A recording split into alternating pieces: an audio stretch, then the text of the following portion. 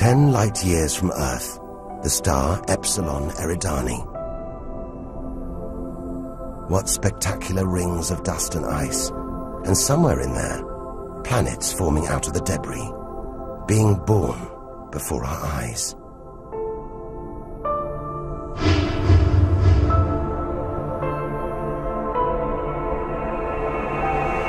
Asteroids and comets everywhere.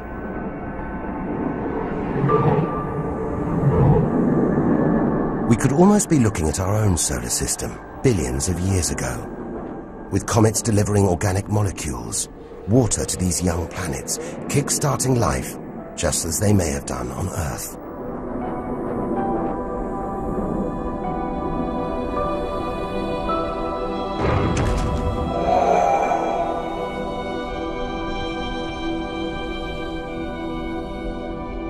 At the center of all this action, a star smaller than our sun.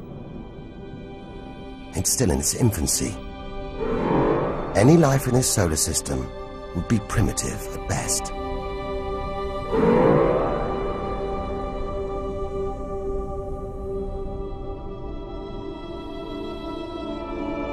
There must be more mature, developed solar systems out here, but finding them is like looking for a needle in a cosmic haystack.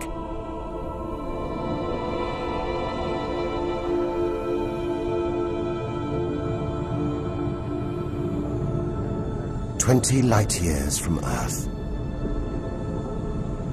Star Gliza 581.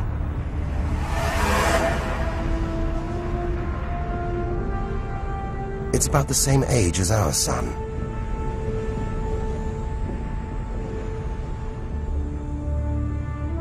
And orbiting it, this planet.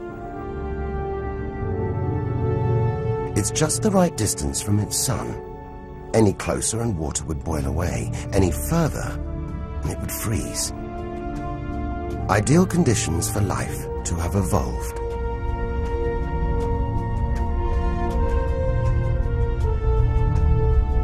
And if comets have struck, delivering water and organic materials, then life, complex beings like us, even civilizations like our own, could be down there, right now. And if there are, even at this distance, they could be tuning into our TV signals, watching shows from 20 years ago. And here's your host, Geographic. But until future generations can find a way of communicating over these vast distances, all we can do is speculate.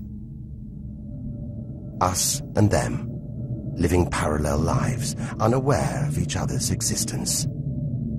Unless life has been and gone.